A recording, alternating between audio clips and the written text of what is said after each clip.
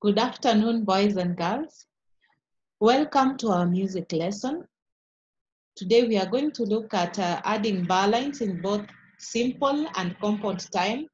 And this is actually a continuation of the last topic before we did our midterm exams. And there are a few things I want us to note down when we are adding bar lines. And the first thing I want us to note down is that you must look at the time signature. You must look at the time signature so that you can be able to identify how many beats we have in every bar. And after identifying the number of beats in every bar, then you should look at the type of beat.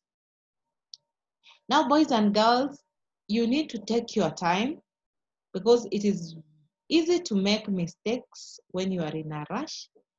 And carefully count the notes based on the time signature given. So this is very important. And I'm going to give you an example here so that it might help you to do the following exercise thereafter. The first, I've given example in simple time and in compound time. And the first example is in simple time. And as you can see, we have 3/4. And 3/4 means we have 3 crotchet beats in every bar. So I'm going to show you on how to begin. You are going to count 3 crotchet beats. And where the 3 crotchet beats end, you are going to put your bar line there. So this one is 1, 2, 3. So my bar line is going to come here.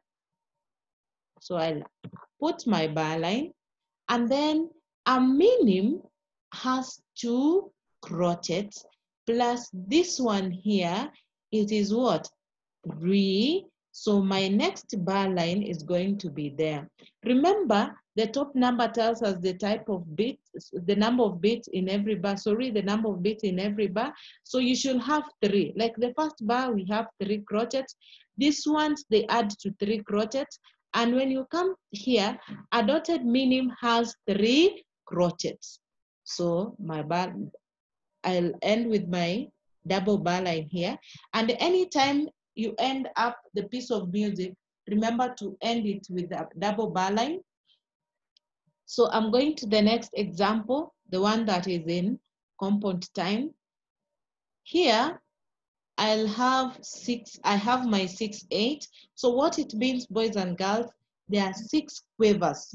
Remember, a half note is a minim, a quarter note is a crochet, an eighth note is a quiver.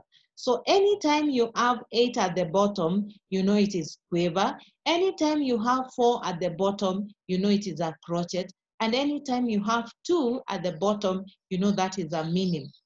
So I'm going to count 6 quavers. So I'll begin 1, 2, 3.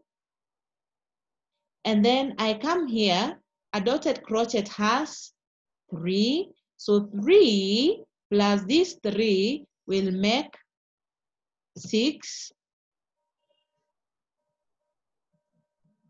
And then I'll continue adding bar lines. These are 3 quavers plus this crochet here, it makes 4, plus the crochet here has 2. So 3, 4 plus this 2 is going to make what? 6. So I'll have my bar line there. And a dotted crochet